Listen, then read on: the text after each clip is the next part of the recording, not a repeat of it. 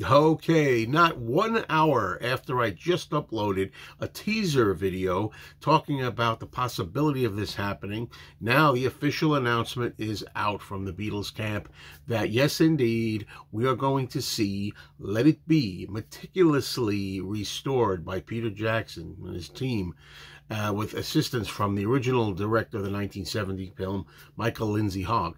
It's going to be on Disney Plus, aired May the 8th. So we don't even have a month to wait.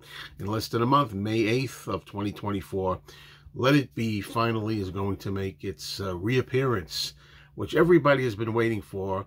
And although I just did a video, and it may seem like that video is not that important, I still urge you to go back to watch the video that I did just before this, because in that video, I go more into depth of what I feel about a lot of the fandom out there, and how the fandom isn't really accepting of this as nicely as I would think they should, and as gratefully as I think they should.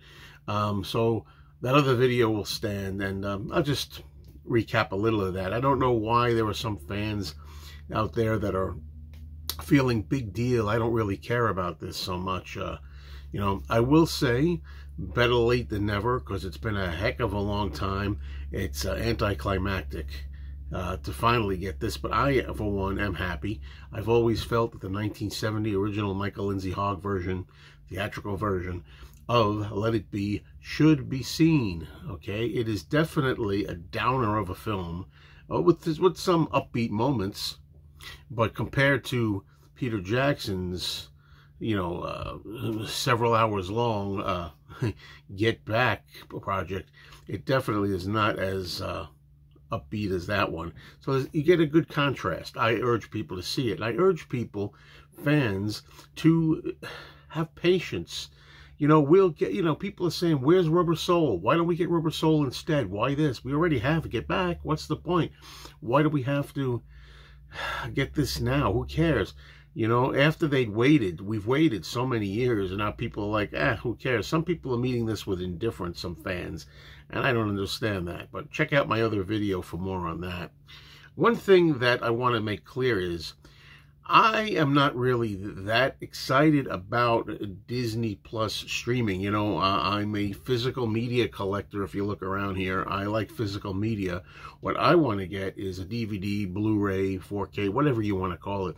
I like to see a physical disc release of this from Disney Plus. And Disney Plus did put out Get Back, but pretty bare bones on DVD or Blu-ray, with no real extra features or anything. I really hope Disney steps up to the plate, and at some point, not too long from now, I hope, before the year is over, let's say, gives us a physical media copy.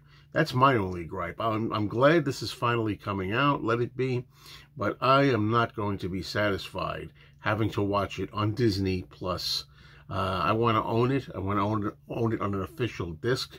We've all got copies of it, many copies of it. I want the real thing with an officially sanctioned disc, physical media release. That's what I want. So I'm glad this is happening. For you fans out there that are being Debbie Downers about it and saying, I don't really care, we already got Get Back, when are we going to get these other things? There's so many more concerts they could put out. There's so many new things they could put out. Why are they wasting our time with this? Just please, please try to be grateful for what we're getting. And it doesn't mean that just because we're getting Let It Be in May means we're not going to ever get these other things too at some point. You know, it's not one or the other. It can be a little bit of everything. So come on, cheer up. Anyway, good news today, finally, Let It Be. And this means that I can really retire, in a way, my magnetic videotape that I got in like 1981. The VHS cassette, if anybody remembers video cassettes, I can actually retire it. Although I'm not going to really retire it. It's a kind of a nostalgic collector's item, that tape.